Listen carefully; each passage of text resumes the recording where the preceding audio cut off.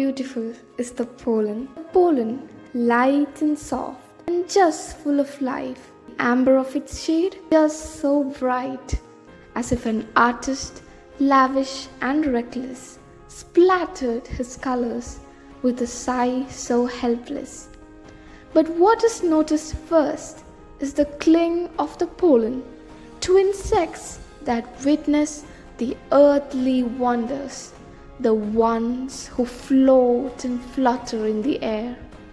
It hugs their fur and begs for a trip to the unknown and beyond, where they can finally ride and fly, till the engine settles on another victim nearby, or even float on their own when the winds feel like the time has come to shed their anger and fury.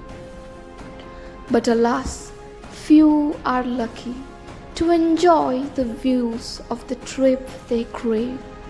Others, as written on their heads, embrace the soil as they accept their fate, to accompany and lighten up their forefathers who faced the same till their end.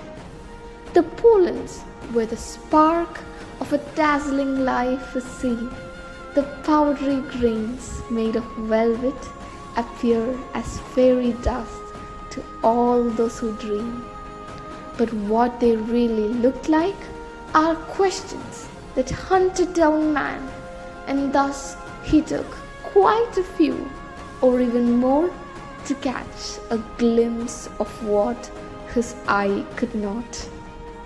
And lo and behold, what he saw could not be recited through poems like this, but I'll convey anyhow, on how they looked like rounded nuts, all carved so good.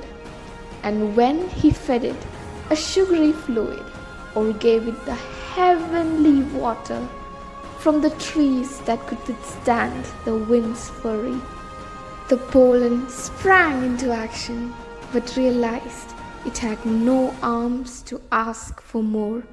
And so the pollen grew a long hand, and man, not realizing its craving, gave the tube a name, of course.